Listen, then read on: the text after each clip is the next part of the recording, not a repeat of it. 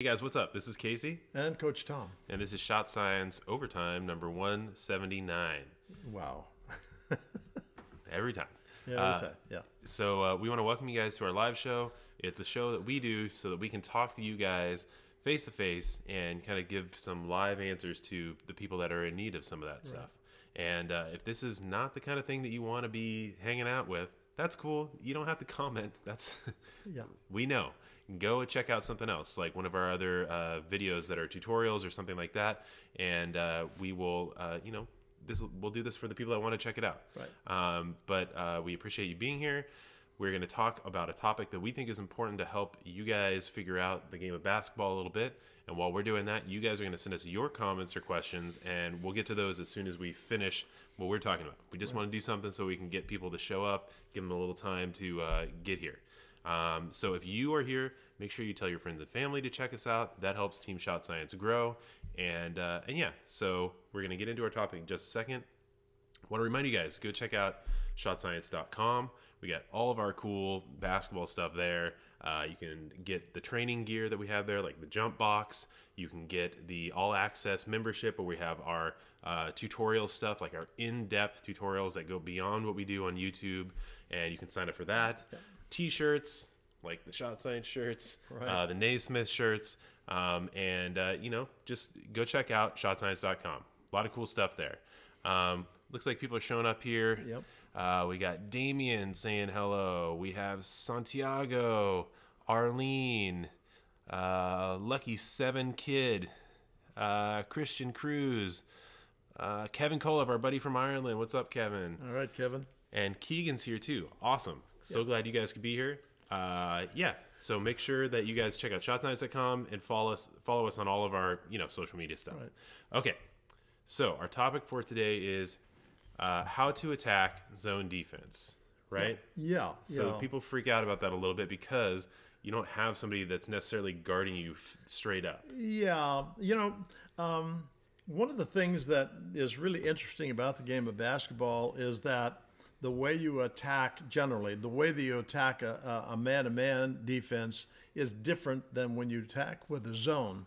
And like Casey said, usually you're in a man-to-man situation, there's somebody on you all the time, even though the help side probably will sag off of their players away from the basketball. They're still responsible for those players defensively. When we're playing a zone, then players are usually more intent on protecting an area of the floor that is designated their area. Sometimes they'll move out of those areas, but they're responsible for an area. And the way you attack a zone is quite a bit different than when you attack a man-to-man. And surprisingly, a lot of offensive teams have difficulty in attacking zones because the principles are kind of different. Yeah, so like you were saying, man to man, somebody's going to pick you up. Right. Their main responsibility is mostly you, Yeah. and they're going to try to jump in passing lanes, try to sag off a little bit to help, but you are their kind of main concern. Yeah. In a zone, it is all about the territory and protecting that area. Yeah, and you guys probably already kind of know the basics of this, but the upshot of it is how do you attack a zone effectively, okay? And let's talk about some of those principles. One of the most important principles in attacking a zone is make sure that we have players in the gaps. In other words, if there is a 2-3 zone where there are two people out front, usually you have one out front and then there's one on either wing that allows us then to pass the ball effectively from one side to the other. If there is a one-out defense, like a 1-3-1, typically you would have offense having two guards out front, and they get that person between them, so they're in the gaps. And so gapping the defense usually is a very effective way to attack the zone. Now, let's talk about some zone principles because I think these are really important.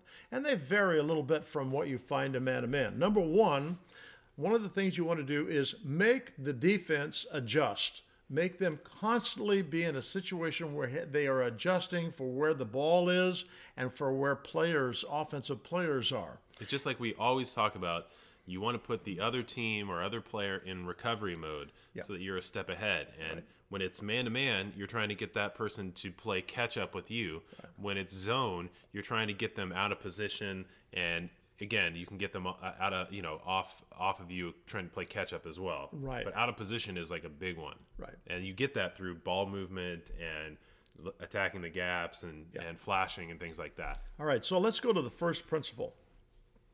Probably the first principle is ball movement, as we mentioned a while ago. And what we want to do is make the ball move from one baseline out and around the defense and to the opposite baseline. That's what we call just swinging the ball, okay? And when we do that, what we get a complete series of slides, probably maybe 5 slides. Slides are the movements of those defensive players in their zone area. So we get about 5 slides as we swing the ball around the floor. And when we reverse it back to the other side, we get 5 more slides.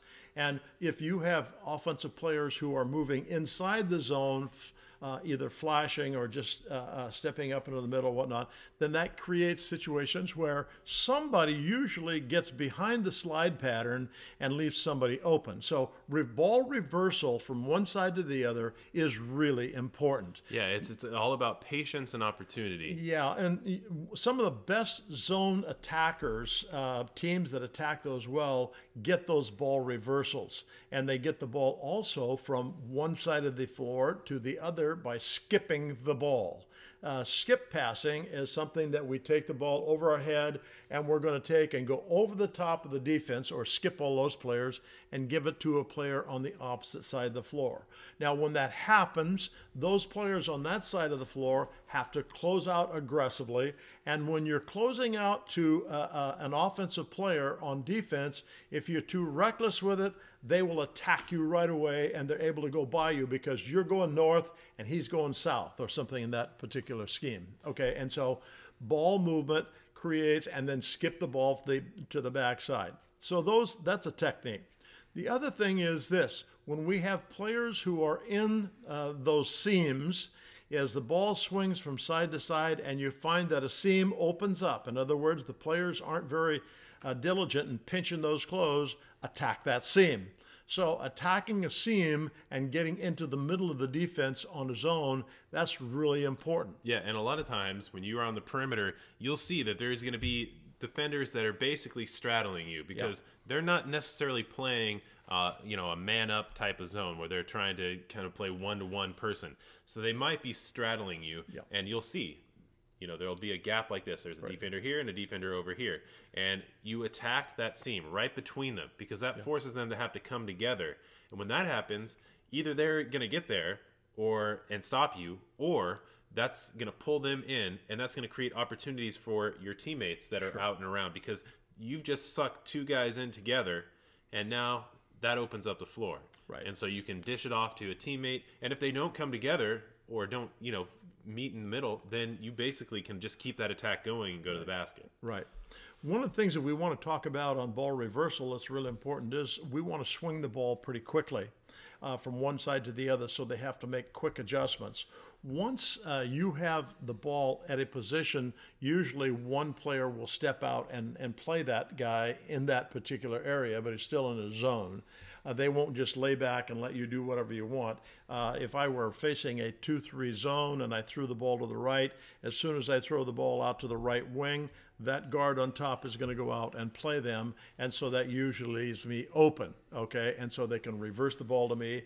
I can reverse it to the other side, okay? Yeah, and if you are doing the ball reversal, you don't want to throw it and then just wait for them to recover, then throw it again, wait for them to recover. You really want to try to get them out of position. And, those skip passes are going to make a big difference because, you're going to get them trying to recover from one side of the floor all the way to the other side. And that's really hard. And you just have to be careful with the skip pass because it's a little bit of a dangerous no-fly zone. Yeah, well, one of the things that helps you is that when we're swinging the ball from side to side, oftentimes defensive players will step out into the passing lane. And when you find defensive players that are doing that, you use a technique that we call fake a pass to make a pass. And if I find that I'm playing out in front and that guard jumps into that pass to the wing, or it looks like he's going to do that, I'll make a pass fake to the middle. And so he can't allow that ball to get into the middle of the floor, and so he usually will stop and he'll recover. So I make that fake pass, and then I throw it to the person that I want to throw it to. So we're really huge when you're playing against zone defenses, the idea of fake a pass to make a pass. And kind of coming off that a little bit too, one of the other things that we'll say about attacking a zone is that the people in the post play a big role in this as well. Right. If you're in the post, you shouldn't just be standing there and stand with your guy or behind one of the guys. You should be flashing in those open areas and those gaps, and you should be cutting in, looking for the ball, and your teammates around the perimeter, they should be looking to get you the ball there too, and just because they get the ball into you doesn't mean that you suddenly have to make a move to the basket or whatever. You can catch the ball, that can suck in the defense too, and then you can pop the ball back out after they relocate. And that's the other thing I was going to say, is that if you are on the perimeter and you pass the ball on the post, don't just stand there. Relocate, because as soon as you do that, you're going to move away, and that post player will get you the ball back, and the people that were guarding you or had you kind of in their area, they're not going to have you tracked. They don't know where you are. Yeah, and that's one you'll see a ton. You'll see it in the tournament games that you're watching today. You'll see it in the NBA a little bit, is that when that player dumps it in the post and they relocate, it's like creating a wide open shot for yourself. You really lose that person. What's real important is when we have somebody playing at the high post, one of the things that we want them to not do is to track the basketball. Tracking is this, is that if the ball is at the point and the ball is thrown to the left wing, the guy in the middle goes to that side of the floor at a high post. Then it's returned to the point guard, and here's the post player right in the middle again at the top of the key or at the free throw line or just under it. And then the ball goes to the other. And so he's just tracking where the ball goes. What you don't think about is this, is that when you're tracking, the defense can keep track of you a lot easier because they know what you're doing. Even though you might be behind the two people in front, they can keep track of you. One of the things that we really like to do is this, is let the ball get ahead of you. In other words, if the ball is over on the left wing and it's thrown to the point, just hold right there at that elbow and let the ball get ahead of you. And then they swing it to the opposite wing. Now flash into the middle and show them your hands. You'll be surprised how many times you can catch the ball in the middle and turn and shoot it if you don't track the basketball. That definition again is every time the ball moves from one spot to another, you move in the middle, out to the wing, and just back and forth. And you cannot catch the basketball very effectively when they're doing that. So if you let the ball get ahead of you, then you'll find that when you flash to the basketball at the wing, or even at the point for that matter, it's easier to get you the basketball. One of the key points against a zone defense is get the ball in the middle.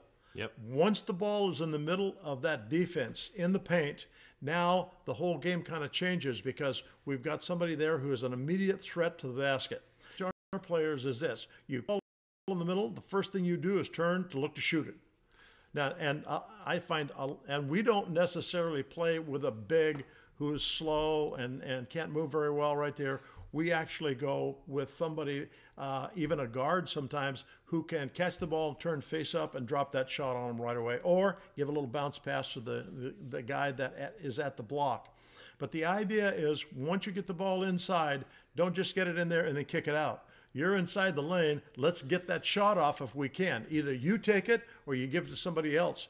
As soon as you get your ball in the middle, the guy who is playing the middle of that defense is probably going to step up to you.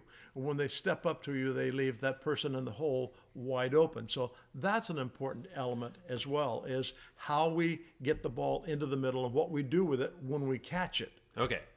So let's wrap this up a little bit, but okay. the general theme of zone defense, or attacking the zone defense, is that you want to attack the gaps, you want to move the ball, whether that's a ball reversal around the horn basically, or doing a skip pass where you're going from one side of the court to the other. Look for the middle, and if you're playing the post, make sure you're hitting the gaps too and flashing. If you pass down into the post, make sure that you are relocating so that you can get an open shot on the kick out. And one thing I will say too is that when you're playing zone or when you're playing against a zone, you have to think about the ball as having a certain amount of gravity in terms of attracting the defense. Yeah. You pop it into the middle, it's going to pull the defenders into that. And if you pop it on, if you attack a gap, it's going to pull them into that. So the ball has gravity when it comes to zone defense, and that's what you want to do. You want to get those situations where you're pulling those players in together, because that's going to occupy one, two, or three of them, or two or three of them at one time, and that leaves openings for your other teammates. Right. Right? Okay, there's probably another 5 or 6 things that we would cover, but we're going to take and clip it right there and move on to your questions. Yeah, so let's get into the question and answer stuff. Thank you guys for sending your questions. Yeah. Please keep sending them in. All right. Before we get into answering your questions, we have a question for you guys, and that question is our question of the week. Every time we have one of these shows, we want to know this one question. What is it? Drum roll, please. Where are you located in the world? Yeah. We'd like to know where you are and listening to this program or watching it. Okay? Yeah, we want to know, because we're in Santa Cruz, California, which is near San Francisco on the coast of California. Yep. And we want to know where you guys are. Are you from Zimbabwe? Are you from Saudi Arabia? Are you from Lithuania? Lithuania. All We right. have to say Lithuania every single time. South Africa. We want to know. And we will shout out as many people as we can, like Zeno here, who says, yo, greetings from Amsterdam. All right. All right. What's going on? Cool. So keep sending those in, and we'll jump into answering some of these questions from you guys. Okay, let's see. This is from Damien, who says, how do I improve my quickness from an average level to the best as a high schooler, to my best as a high schooler? P.S. I'm terrible. Improve your quick. Are you talking about your quickness? I would say you need to work on kind of these repetitive, explosive footwork drills and things like that. Well, whether that's, tell them where they can find them. you can check out shotscience.com, and we have a training section in the all access area. You can also check out the vertical jump videos on our YouTube channel. There's a ton of things you can do. Explosive sprints, whether Right. that's ladder drill or sometimes called suicides, or Dot regular drills. sprints, dot drills, using the footwork ladder. There's a ton of things to do, but check out those things that I just No, mentioned. even though Casey was talking about the vertical jump, we know that the exercise and whatnot that we have in the vertical jump really help you with explosiveness, and that's really key to quickness. Okay, let's see here. A lot of people are talking about zones in here, so I did not. Let's see. Ansh Wadwa says, how to increase my shooting range. One of the things that is important there is that you start closer in and you develop the shooting mechanics that are going to work for you at that particular distance, and then you move back gradually. What you find is that if you really focus on your shot mechanics as you move backward, now that doesn't mean that's all maybe in one day, but let's say that over a course of a week you move from 8 feet to 10 feet to 14 feet out to the three-point line, you'll find that you begin to develop the feel for that particular distance. And so what happens if you get pretty good at the mid-range, and all of a sudden you go out to the three-point line, you start putting them up, you're just heaving the ball usually, and so it won't be very effective. But if you just work on the elements of the stroke and gradually move out over a period of days or even weeks, you'll find that it really improves for you a whole bunch. It's all about a progression. Yeah, you it can't is. rush it. You can't take the 3-footer and then jump out to 20 feet and expect it to work. Yep. You got to take the time to master it from close in and work back using something like the form shooting drill. Yeah. Okay, we got Sup Faka from Honolulu, Hawaii. We have George, who's from Russia. All right, George. Nicholas is from Pennsylvania. Stian says hello from Norway. Awesome. All right, cool. Paul Soul says, great channel. Daughter changed shot this year. Hit game winner for championship. Thank you. All right. Awesome, Paul. Yeah. Tell her we're very impressed. Who else is on here? George from Russia. Did I say George already? Yeah, you did, okay, didn't you? let's get back to some questions. So keep sending us in where you guys are from. We want to hear that stuff. Okay. Kevin, our buddy from Ireland, says, the last 2 games I played, I didn't score a basket against a Zone D. about 0 for 10 for both. How can I get out of this slump? Well, Oh, slumps. where were you shooting from? That really helps to know. Was it from a position that was in your range? Is it something that you would practice on that particular range? Were you rushing shots? You were rushing. Were they contested? Yeah, those are all important elements. And one of the things you want to think about is sometimes they're going to be quick and they'll get to you in a hurry. And so maybe there's no shot there. And remember that. Sometimes when we get the ball moving against zones, we think we've got a shot and we heave it up there. And that's the key word, heave.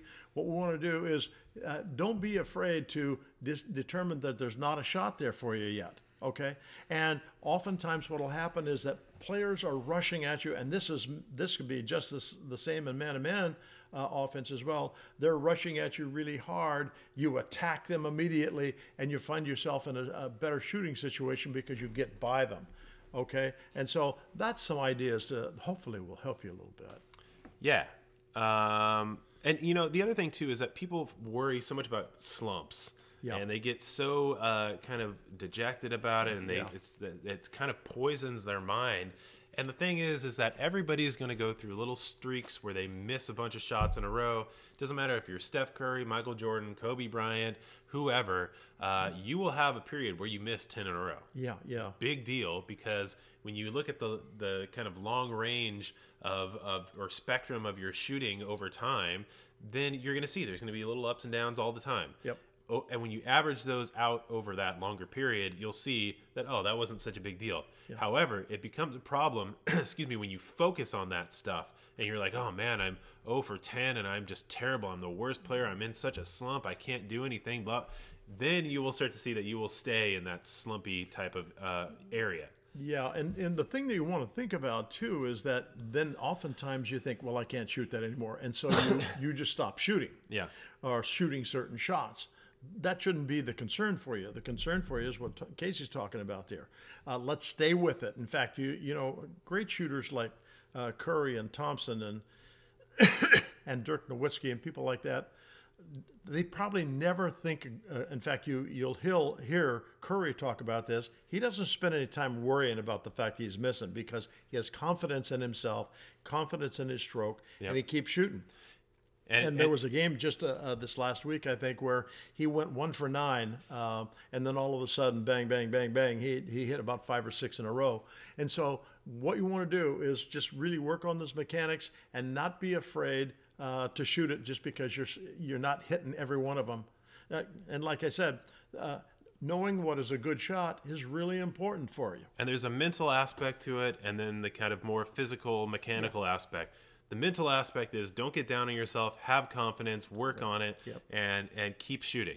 The mechanical part of it is if you have a problem, you need to fix it, whether that's rushing shots, forcing it, bad mechanics, bad mechanics and addressing that.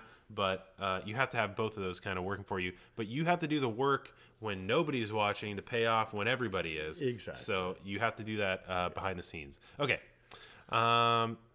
Alvince is asking how to attack the basket even when there's someone tall in front of you. Well, that's a difficult question because sometimes what happens is that if we attack the basket and we get there and there's a big waiting for us to block the shot, we have about 9 different ways to attack that defender, which would help you score. If you go to our YouTube channel, you'll find that, and I think it's 9 finishes at the rim. Isn't that right? It's called Finishes at the Rim. Yeah, and that could help you out. The other thing is, if somebody comes in front of you like that, we always want our players to jump stop. In other words, we're not going to run into them and give them a charging foul. What we're going to do is we're going to jump stop, and then as soon as we do that, what happens is momentarily the game stops because nobody knows what you're going to do. You may not even know. And we have this particular rule. If you get in there and jump stop and it's getting hairy, reverse turn to the outside and look for somebody to give the ball to. Will there be people open on the perimeter? There will be, because as you attack the basket, what happens is most defenses will tend to collapse to protect the heart of the defense, and that leaves defenders or off your teammates open for possible shots from that particular area. But if there isn't any really, I think one of the things is that people get so caught up in you know, so and so is taller than me, they're stronger than me, blah blah blah. Those are things you have no control over. Sure. And so why focus on that as you know, something that is kind of a competitive disadvantage for you? Sure. Why don't you focus on the competitive advantages that you have? Like, you're probably quicker than that person. You can psychologically use the fact that they probably think they're going to block you or take advantage of you against them. So, you know, you might give them a shot fake and they're going to jump for it because they want to block your shot and they think that they can. So get them up in the air and then you've got them right where you want them. But if you're just cowering and you're worried because, oh, that guy is so tall, how am I possibly going to get this shot off? Don't shoot the ball. Number one, you've already psyched yourself out. Number two, you should have a whole toolbox of things that you can do to make that guy sorry that he stepped in front of you. Well, here's one of the keys to this as well. And you know, it happens to be a part of, we run the dribble drive offense, and this, we see this often. In fact, we take advantage of it as much as possible. When that big rotates to somebody who is attacking the basket and we make the jump stop, we know right away his defender or his player is wide open. And we usually can bounce the ball through him for an easy basket. Oftentimes what happens is that we get help side defense will slide in there. But remember this, is that when you jump stop, now everything stops and you can make choices. I can see that he's left his man open. I give him the ball. I reverse turn. I kick it out. Okay, and that's some of the best basketball that you'll ever see anywhere is drive and kick, drive and kick. It not drive and force a shot up. And a hope shot at that. A hope shot is one that you hope will go in, probably won't. Okay? Okay, Nicholas A. says, you guys are so helpful. Many of your drills, and they have definitely made me better. Thank you so much for the time you put in to make us better. Awesome. How cool. How cool. That's the reason that we do it, much, man. Yeah. Thank you. Okay, Jared Sampson is asking, how can I improve driving when my lane is blocked? If the lane is blocked, you cannot just take and force your way through it, okay? And so one of the things that's really important is to develop some maneuvers. Just offensive attacks.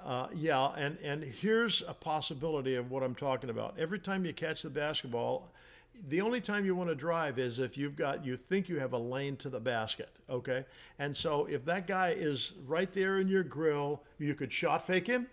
And then one of the best kind of coin that has to do with as well. And you sell it a bunch with your eyes too. You do, yeah. The eyes go to the rim, and then we give them that little quick pump, and our legs never straighten out when we do that. People who want to block shots, as soon as you bring that up, their legs straighten out, and they're looking to maybe get in the air to block it. And then it's time to just go on them. And they probably are going to foul you as you do it. Yep. Okay? That's just a little, we've got other things in our videos that probably would help you too. Yeah, I mean, Jared, you don't want to force it. You want to have some moves when you get to the basket, whether that's the finishes at the rim or the attacks or whatever. But also, if you get to drive in there and the defense collapsing you, somebody's open. Yeah. So hit them. Okay, Kanal says, how can I improve decision-making on the court? Oh, gosh. You know, that's experience number one. That's a tough one. And Casey's right on. You develop that by having opportunities to try different things, okay? And as you do that, you begin to, okay, that works pretty good in this situation. That one over there, and that. So you cancel that one out. And so just through that experimentation and developing some confidence in what does work for you will help you to deal with that whole thing. It's all about confidence. Eric Granith is from Sweden. Cool. And Sweden and Sweden and Sweden. Yeah, he hit us a couple times. MBG11 is Bertrand from Istanbul, Turkey. All right. Who says, if you don't have any three-point threat, what would you recommend against a 2-3 zone? We would recommend that you get that shooting three-point threat down. Yeah, you need to have, when you're facing zones, it's really good to have a couple of guys who can shoot it and shoot it pretty effectively from there. Attack the gaps. I mean, that's the big one. Reverse all those things we talked about. Yeah, and you know what's going to happen too? If the other team knows that you have no shooters, the defense will be tighter, and they will not extend further out to contest shots. make a few of them, but the defense squeezes down on the painted area, and so what you need to do is get them to extend out and then attack the seams. Maybe you can't shoot threes, but maybe we could give them a shot fake and step into a seam, and maybe we get a little mid-range jumper in there. But it is really important to be able to shoot the ball from the outside. Maybe one or two people got to be able to do that. Okay. Okay, our buddy Giddy Witty's from Maryland. Awesome. All right. Okay, let's see here. Danny Rueda saying, where do I have my shot line, right hand, and where do I position my chest? I will say that we have answered this question multiple times, but I would tell you to go to shotscience.com and get the all-access membership where we break down shooting completely. Yeah. We show you all of that stuff. I mean, we could pick up the ball, and we could show you right here, this is how you hold it, and blah, blah, blah. But I think that it does you better if you go check that out, because we have graphics, we have slow motion demonstrations, and we really just break it down. Well, and you can look at it over and over and over and over again and get the feel for, oh, okay, I missed that the first time through. It's just hard to cram it, but go check that out. That would really help you a bunch. Yep. Okay, so Kevin Samara is asking, how do you get ready for a game during school? You know, that's an interesting question. Preparation for games is different for everybody. Yeah, it really is. And some people start thinking about it probably early in the day that they're going to have a game, and other people kind of defer it until they're not in the classroom anymore, and they're getting into that focus in the gym, in the locker room, etc. And that's when they begin to focus pretty hard on the game.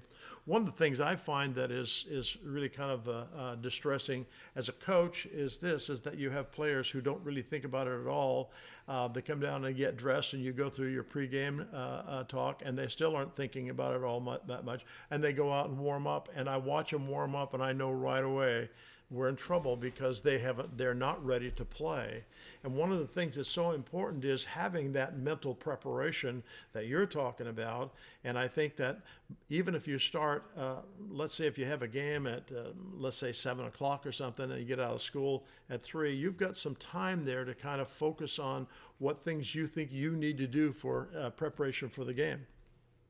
And a lack of preparation probably is going to end up being, and the more guys that are in that same spot, is you're probably going to get beat. Yeah, Okay. I mean, it really comes down to just kind of doing some mental rehearsal, Yep. being positive, and not freaking out about things that you have no control over. And then when you get into doing the warm-up stuff, you're kind of locking in, and it's not about screwing around or any of that stuff. You know, that's probably one of the key points too, is what do you do in your warm-ups? I've seen teams go out, and I'm just blown away. They're playing games, horsing around. Focus on the game it's obviously not there, and our teams do that too from time to time. I don't know how many times I've got on the floor during warm-ups, called them all together and said, okay, this is what's going on, and this is the result of what's going to happen if we don't change this right now. And sometimes you can kind of affect a change, and they start to get more focused, start thinking about the game a little bit more. Sometimes not. And when I see that, I just know it's going to be a hard time for us. Okay, Flying Cow says, how do I shoot threes without jumping forward? Okay. Okay. Part of it is that it's okay to jump a small amount and few end up inches, and end up a little bit forward. You don't want to jump and end up, a foot, 2 feet, whatever forward, because what happens is that you are creating a complexity to your shot. You're adding more variables. You become the target is stationary. You're moving. You don't want that to happen, because any kind of directionality to what you're doing is going to change your delivery of the ball. Yeah. If you're fading away, your shot just became twice as hard. Yeah. If you're falling forward, same thing. Falling to either side, same issue. You're creating these complexities or variables that make your shot more complex, which make it less repeatable, less consistent, and less accurate. So what you want to do is really work on eliminating any of that kind of jump forward. It's because they don't have the power. Way back, progress back. You'll find that you build up all of that muscle memory, that innervation, that connection, and you will start to not have to do. Zeno's here saying it's like he did things that are the best approach to get you to your highest potential faster. Yeah. You can reach a potential doing something goofy, but that doesn't make it the best approach. The reason why you don't want to jump forward is because this backboard. Okay. Important is that, and if you talk to most people, or in fact, any people that are really good about shooting mechanics, they will tell you that probably you want to take off in one spot and land essentially on that spot. Like sharp shooting, hit a target, a stationary target, you're trying to make yourself as stationary as possible. So when we're talking forward horizontal momentum into vertical momentum, because we don't want the horizontal momentum being carried over into the delivering of the ball to the target. As soon as you do that, you add a variable, your shooting percentage goes way down.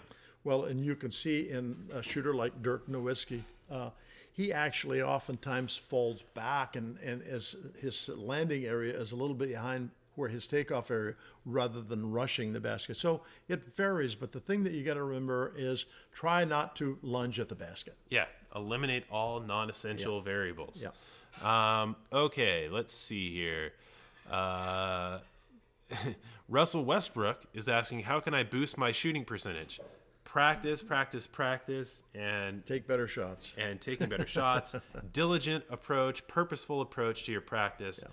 3 pillars of practice. What else can we tell you? I mean, that's really what it is. There is no, magic pill. Let's see here. Okay, now go back up there to the flying cow. He's right there. Yeah, there's several of them. Well, this one right here. Okay. We just did this one. How do we shoot? Oh, okay, I didn't think we had done that yet. Okay. Yeah. Giddy Witty says, favorite scoring move, most efficient scoring move. Gosh, everybody has one that they like. And that's the important thing. Is this something that you really have confidence in doing in scoring? And it might be a shot. It might be an attack on the basket. I think that, everybody's going to be different. Yeah, it is. You can answer too, but for me, it would be just, number one, moving without the basketball, knowing how to do that, and you will find yourself getting so many open shots, it's ridiculous. And number 2 would be attacking the basket, because you're either going to get a shot, get a foul, or get a foul and a shot, right? Yep. And so people want to hear, crossover combo into a double clutch. That's what works for you. Yeah. Simple, get it done. And if you can get a basket and a foul against the other team, you just did something that is more impressive than most any of those moves are. Yeah, right. Okay. Malek Zemreli is from Tunisia. All Which right. NBA player shooting form would you recommend?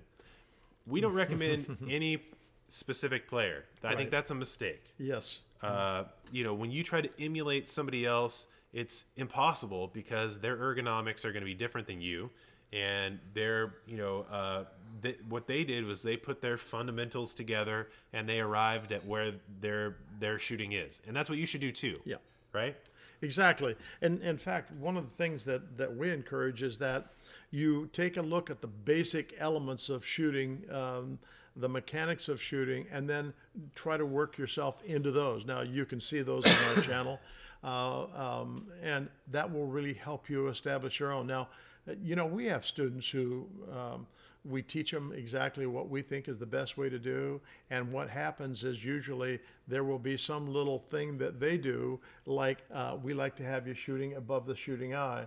Some of them will take and slide out to the shoulder a little bit. We don't encourage that, but because we think that causes them to maybe not shoot as effectively. But they kind of develop their own program out of that.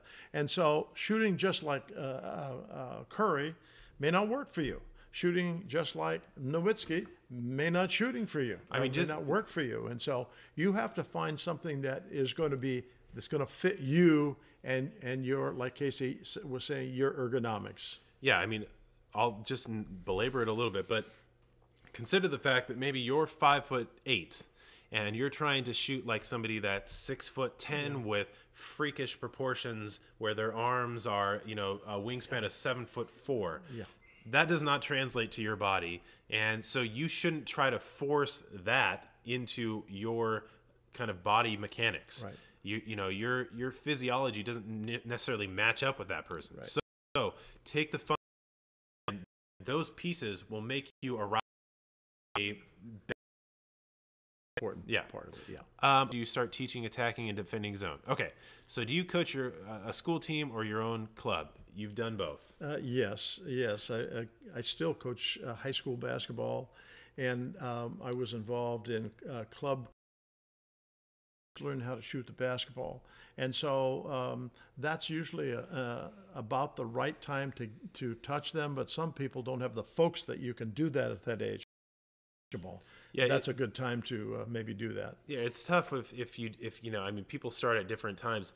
I think that you should always do man-to-man first, and that's what they should be doing at the lower levels of youth basketball. Right. Because zone, it's great when you're in a very competitive setting. It's kind of lazy when you're dealing with young kids, and it can become a problem with you know, really teaching them the game. Yeah, one of the things that I've had in my mind about this for a long time is that zone defenses for young people allows laziness, where you don't really move your feet.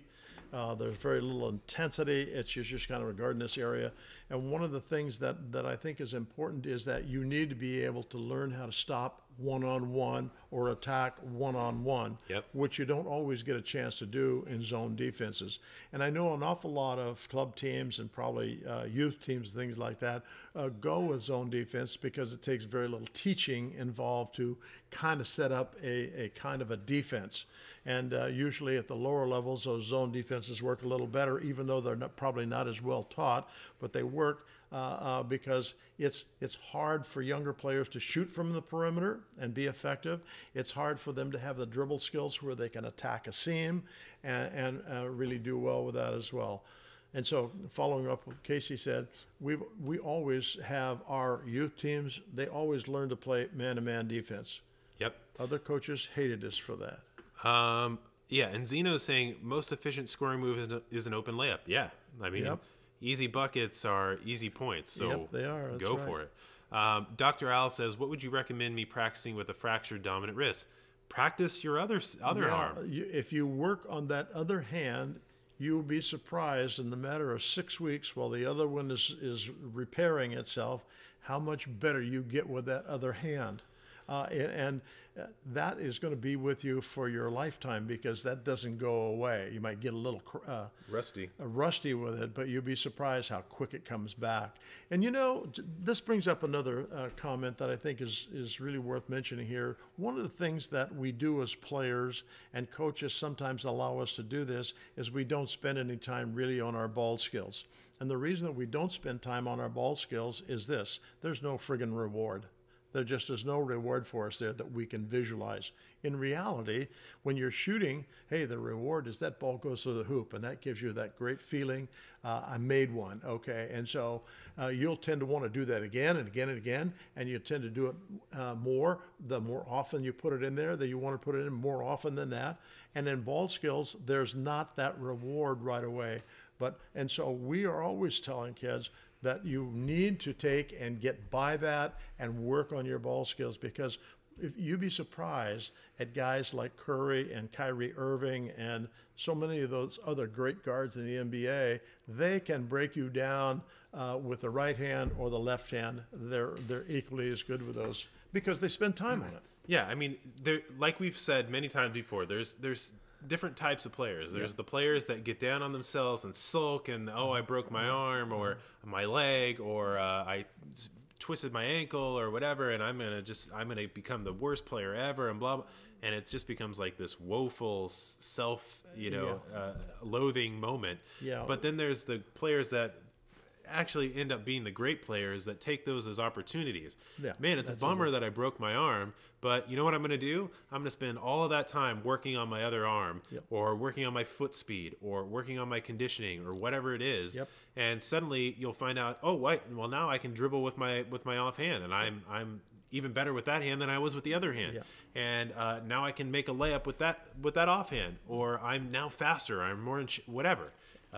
take it as an opportunity. Yep. The people that are just whiners, they never become great players. Yeah, sure. Okay, Ruben is saying, "Can I get a shout out?" What's up, Ruben? I guess you Ruben. have an Instagram. People can check that out if they want. All right, cool. Minnow is saying, "As a center that's not extremely tall, how are you dominant on the ball? Like the ball doesn't get snatched away easily."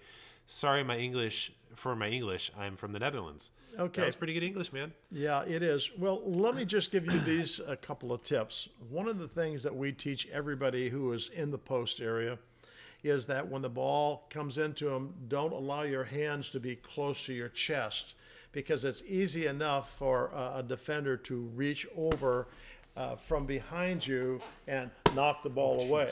Okay, and so what we want to do is always have the arms extended away from our body so we can catch the ball, push it out a little further. So we catch it here, and then as soon as we get it, we're right up under our chin, and we call this a position of power. And it's really hard for them to knock the ball loose there. But if the ball is coming to me and my arms are in here close, they can tap that away before I even touch it. Okay. Well, here's a demonstration. If I hold the ball like this here, Dad, give it a pop. So I didn't have very much power, and I had my elbows down, my arms were at the side. If I do this, position of power, ball is chin, my elbows are out, I'm squeezing the ball, give it a whack. And now the thing that comes out of that too is that when the elbows are out, that keeps defenders from sliding around in front of you either, to deter the pass to you. So hopefully that'll work. People don't like going out around those sharp elbows. Yeah. So give that one a shot. All right. I guess this is MS Alvarez or Ms. Alvarez. I have this bad habit of dragging my foot when I shoot. This habit gets me off balance, and I would like to know how to fix it if it's off the dribble. Okay. Tell them where to find it.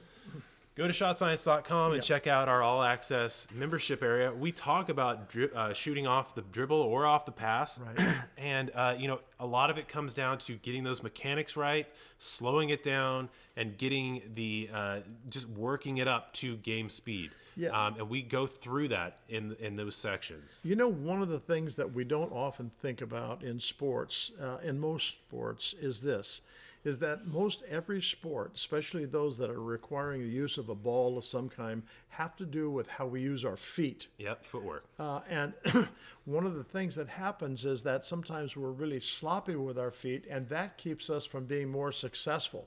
One of the things that we talk about when we're talking about delivering the basketball for a pass, shooting the basketball, dribbling the basketball, it always has to do with how we're using our feet to get us to where we want to be, to protect the basketball. All of those things are really important. And so as you're looking, and this is a footwork problem for you, and we can help you if you go to those video locale that Casey was just citing there, and it shows you there how to use your feet. And there's no time when you should be dragging one. You want to have the balance, the 1-2 footwork right into it. Right, and you've got the balance on both feet. You're not shooting off one. If you're dragging one, you're probably shooting off one leg. And so what we want to do is get both those feet in there. And we kind of talk about the feet as being this: stop foot, gather foot. And the stop foot is the first one you lay down, and that's going to stop most of your momentum. The other foot, gathering, is coming around and getting you so you are stable so that you can shoot more accurately. Okay, Zeno's saying whiners don't win and winners don't whine. We agree. That's kind of what we were just saying. Yeah, you betcha. Okay, so let's get this one here. Let's see. This was from our buddy Kevin, who's here all the time. He says, "Hi guys. The last 2 games, I couldn't score one from about 10 attempts. How can I increase in-game confidence, even though today I made 80 of 111 mid-range shots?" Okay, we already kind of talked about Kevin's little 10-shot slump that he had. I think that you're well on your way here. Your confidence really will be built when you're shooting in practice. You have to have that 3 pillars of practice approach, where you're working on the first pillar of dialing in your mechanics, the second pillar of game speed, game intensity, and just getting a ton of repetitions doing that, and then the third pillar of experience. And that's where the confidence comes from, right? Yeah, and one of the things I think is really important too when you're shooting is not set your goals so high or too far in the future. Yeah. because what they can do, that can really stymie or slow down your progress. If we're talking about shooting in a basketball game, if we're talking about mid-range shots, you probably are going to shoot a higher percentage, or if you're a post player, you're going to shoot a higher percentage than you will if you're out away from the baskets where maybe you're shooting 3 balls, okay? And so a good high school shooter from the 3 line is somewhere between 38 and 42%. Those guys are guys who can really stroke it. So if you stop and think about this, that if I shoot 100 shots, how many can I hopefully make? You know, you make 40 and you miss 60. So don't set your sights so high maybe on what you expect. Now, if you're a post player and you're going to be scoring around the basket, your percentage might be up in the 50s and 60s because you're so close to the basket. Okay? Yeah. Okay. Romar Rivera is asking, how can I be a good coach? How can you be a good coach? I mean, that's a very broad, wide open question. I think a lot of it comes down to getting experience as a player, which really helps. Yeah. Also, being empathetic, creating a good kind of work ethic, culture type thing for your team. Yeah, you know that is an incredible question when you stop and think about it. There are so many things that go into being a good coach. A lot of it has to be centered around your ability to coach the sport itself.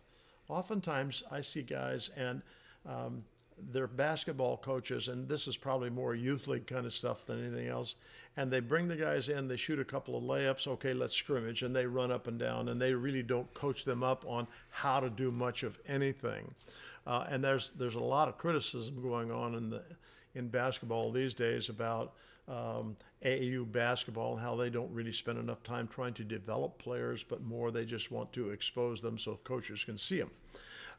But to be a good coach, I think you got to have a really good sound basis in that sport. If it's basketball, hopefully you would have played it. Not that cuts you out. I was watching a game the other day, and one of the coaches, whom his name I don't recall now, they were talking about the fact that he had never really played the game in high school or college, but here he is coaching a college team because he was able to develop his skills and understanding the game by being an assistant coach for a long time. Okay, but I think your understanding of the game is important. How you deal with players is really an important part of the whole thing. You have to understand players, and a lot of them are different in how you have to coach them up. Some are very sensitive. Some are very bold. Some of them are kind of crude. And there's a whole bunch of names. And, some are leaders, some are more followers. Yeah, and you have to learn how to manage all of those different parts of your team. And, you know, sometimes it can be very trying. On occasion, we'll have a player on the team who doesn't want to be coached. And if you call him on something, he has a better answer, he thinks, he has a better answer to the question than he thinks you're going to give him. And so I'll let that go on for a couple of times, not very long really, and then I will stop him and how long have you been playing basketball? Well, he's a junior, maybe I started as a 7th grader, okay. And so how long do you think the coaches on this team have been coaching basketball? And you can see that steps them back because then they have to kind of figure, okay, well, that guy over there is an old guy, and that guy over there played at University of California, Santa Cruz, or someplace. And so you have to learn how to manage all these different kinds of things. And you know, there's some great books around. One of the guys that I just really like a lot, and he had an article on it just the other day, and I can't think of what it was called, but he's a coach at Loyola Marymount in Los Angeles. Just an outstanding basketball mind. He's coached in the NBA. He's coached a lot in college, been very successful most every place he goes. And his whole article was about how to treat your players, how to coach them. And I wish I could recall what that was, but probably if you Google Mike Dunlap, you'll find that article probably would be there because it's been very recently. He's a great guy too, just the nicest guy ever, but a great coach. I'm going to let it slide that you use UC Santa Cruz as like an exemplary school. Okay, I was like talking Berkeley about, I was talking about Cal. Berkeley, but that's UC Santa Cruz came into my mind. And actually, they play really good basketball there as well. Their coach there does an outstanding job with not the best talent in the world. I know, you pulled that one. I thought you were going for Berkeley. Well, yeah. Okay. One thing I will say, and I think that you hit all the nails on the head there, is that you want to have them follow you and respect you out of leadership, not out of dictatorship. Because, when people are kind of ruled by fear or intimidation, that's not really the best way to get people to follow you and do kind of what you want them to do. If you want people to follow you, make sure they respect you and they feel like they can talk to you, and maybe that you'll listen to them, but not necessarily do whatever they say or ask, but that you at least respect their opinion or hear them out. Well, let me throw one more thing in there because I think this is critical for coaching. Don't have patience for people who are negative and affects everybody on that team. Yeah, cancer players need to just get out. Yeah, those players, the ones who are talking to players on the sideline or away from practice about how poor a coach you are or how great they are versus this other guy who is playing more than they are, you need to take and cut those guys off right there. Now, sometimes that means they got to go. Okay. I can remember a situation a few years ago where this thing had been going on and on and on for months and months. And finally, it got to a point where one of the other players said, are you going to let him get away with that? And the coach went right to him, took him outside, took his uniform off of him, and sent him on his way. Everything really settled down after that because you didn't have this negative attitude that was always there, pissing and moaning about what should be done, might be done, ought to be done. And so I think that's maintaining a close relationship between players and coaches is so important to your success as a coach and as a person too. Yeah, and some people might not like this, but you see that all the way up into the very top of the league. Like in the NBA, DeMarcus Cousins, Rajon Rondo, players like that, they make it tough no matter how talented and skilled they are. Yeah, people don't want to play with them, or they undermine coaches, and they drag down coaches, they drag down teams, and they drag down schools. Yeah. Okay. So rant on that one, huh? Before we go out, I want to remind you guys, our question of the day is, where are you guys from? Are you from some place in the world other than where we are from? Because we want to know. Or are you from here too? We get a few people that are from our hometown as well. Yeah. So where are you from? Our second question is this. Are you a man-to-man type of player, or are you a zone type of player? Yeah. So let us know by you saying either man-to-man or zone in the comments. But then tell us why, too. That's important. Yeah, if you're feeling up for that. Yeah. And also, make sure you're following us on all our social media stuff, whether that's Facebook, Twitter, Instagram, Snapchat, whatever. We are Shot Science on all those things. We're doing different things there all the time. Make sure that you go to shotscience.com and you can get all of our training gear, whether that's the jump box or any of the individual training items that are there to help increase your vertical or your athleticism. Make sure you get a t-shirt, because anybody that gets a t-shirt and then goes on social media and does the hashtag Team Shot Science, we see those and we like to feature people that do that kind of stuff. Yeah. So get a shirt. Make sure you go to the all access area of the website at shotscience.com. You can sign up and you can check out our super in-depth training stuff there that goes beyond what we do on YouTube and gives you all the breakdowns, all the drills, all the demonstrations. And we'd love to see you guys there. And if you use the promo code, all capitals, 1 free month, ! You get a free month of that. So you have no reason not to do it. So go check it out.